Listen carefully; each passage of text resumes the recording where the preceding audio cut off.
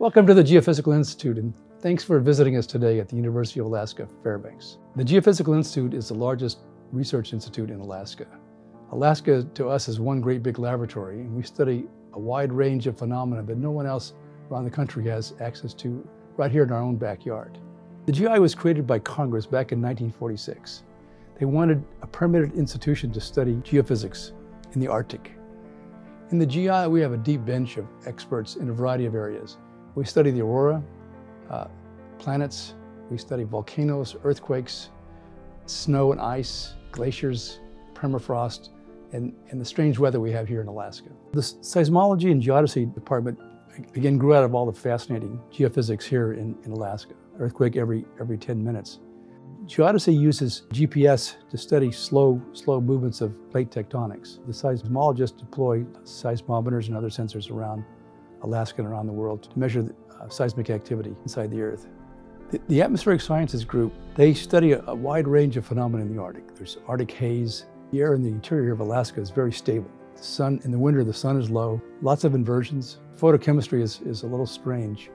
Air quality gets bad in the winter because air gets trapped. Alaska and the Arctic are warming 3 to 4 times the rest of the planet. So things are changing rapidly. They're trying to understand climate change and how it affects the atmosphere. The remote sensing group uses a variety of platforms to study Alaska and the rest of the planet. They use satellites to study the Earth, unmanned aircraft, drones, and manned aircraft. We have LiDARs on aircraft, we have hyperspectral instruments on aircraft, and we do quite a bit of remote sensing around Alaska and around the rest of the world. The Snow, Ice, and Permafrost group, they study snow, ice, permafrost, and glaciers. There's a group that does sea ice and support others in sea ice research.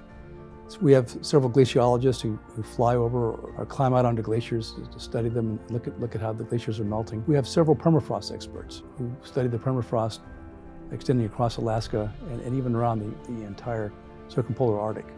About 50% of the Arctic is permafrost beneath it.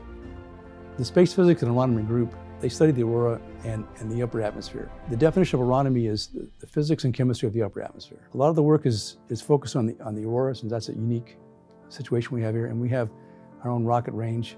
We do a lot of radio frequency observations with radars and transmitters like the High Frequency Active Aurora Research Program down at HARP.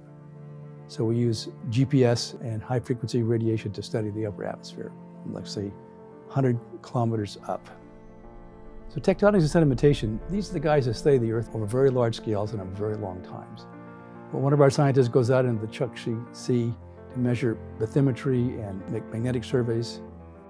Others study rocks. We have a geochron lab that one of our faculty uses to date rocks to see how old they are. What's happening in that area is becoming more important as the state takes more of an interest in critical minerals. So with our geochron lab and what we've just added, the advanced instrumentation lab, we'll be doing a lot of work to help prospectors come in from around the state and identify what minerals they've found and how old those minerals are.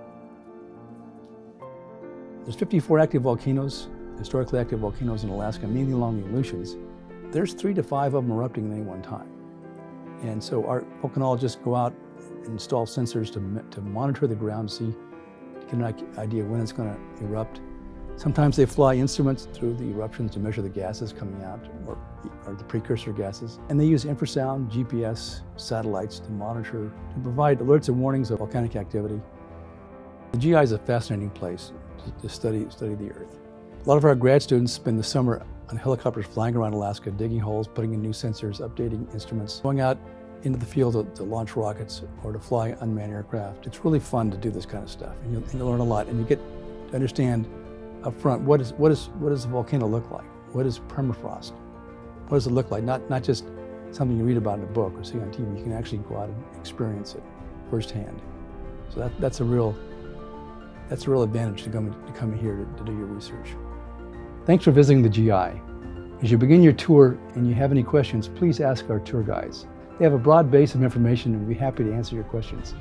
I hope you appreciate what a fantastic geophysical laboratory we live in here in Alaska.